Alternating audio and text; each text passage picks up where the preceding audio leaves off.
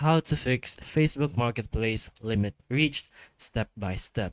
Now this pretty much happens when you have too many listings. Most commonly, you can only list around 10 listings per week, especially if you're in the Philippines. So there are a few workarounds about this, or you can potentially improve the limit.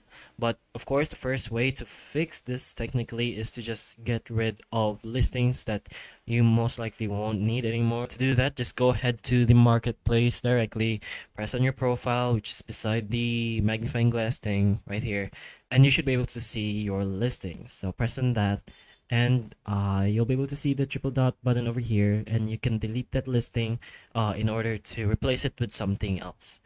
But if you want your account to potentially have more listings, you could try building your account trust, complete your profile, verify your identity if it's prompted, and interact normally in groups and pages. This will allow your account to be trusted more, and it can be upgraded to more listings per week or depending on your activity.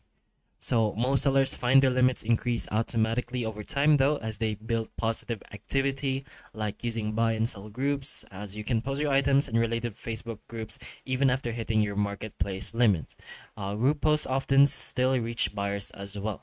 But if you regularly sell products, it's pretty much recommended on upgrading to a business or professional page, which is often having a higher posting limits once verified.